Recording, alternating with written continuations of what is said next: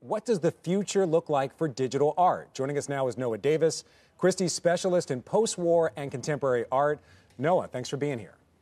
Thank you for having me. So, Noah, I think a lot of our audience is very familiar with a piece of art from Andy Warhol called Four Marilyns. That sold for $69 million. I did a little bit of research. It looks like that art continued to appreciate over the years. It sold in 1998 for about $13 million, and it got up to that $69 million.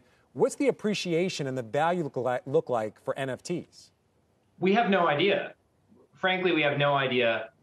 There were only 4 Marilyns in that image, and in Beeple's NFT that we sold today, there's 5,000 images. So I don't know if you want to do the math that way, but that's possible.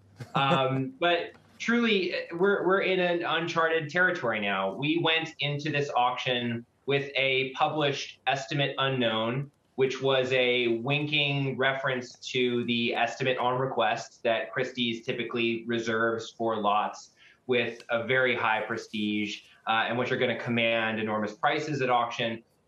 Estimate unknown was a riff on that, and that played out. The entire auction, we opened the bidding on February 25th, and from then to now, the estimate felt unknown the entire time. Today was amazing. Noah, thanks again for joining us, and congratulations on this auction. I know when you announced this, a lot of people in the art world were skeptical. When I watched the bidding in that last hour, it felt like two billionaires who really wanted this. The increments were in $5 or $10 million.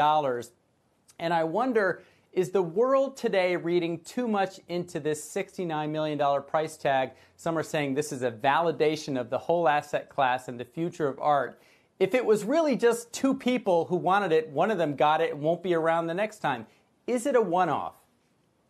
I don't think it's a one-off, and I do think that this is a validation of the collecting category. NFTs clearly are more than just an emerging, nascent collecting space. We opened up our arms for what is basically a mature collecting audience. In the first 10 minutes of bidding on February 25th, we had more than 100 bids placed. We went from $100 to $1 million. We had 20 plus bidders from 7 different countries, very intergenerational bidding too, which was interesting. But the most fascinating stat of all is that of those 20 plus initial bidders, only 3 were known to Christie's. So the mass majority of the bidders, the people who contributed to this fantastic result, and that played out over the course of the auction too, right, were brand new to us.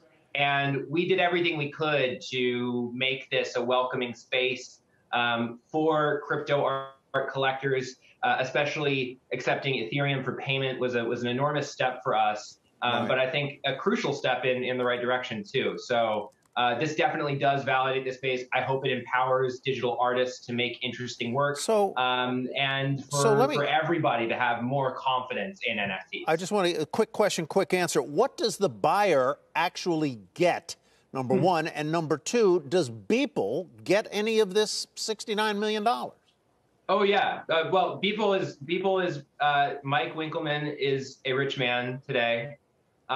He's always been rich in spirit. I love him. He's very funny and amazing, and I would like to call him my friend. So I'm really proud of him. What the buyer gets is essentially a long string of numbers and letters. It's a code that exists on the Ethereum blockchain. It is a block in the chain that will be dropped into their Ethereum wallet.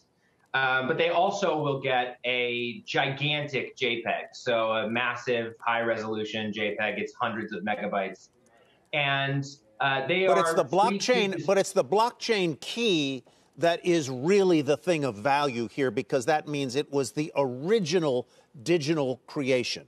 That's exactly right. So the image, it's a little strange, right? Okay. The image is a metaphor for the artwork, which is the NFT. Which is right. But it's also a bit of a vice versa situation. Yeah.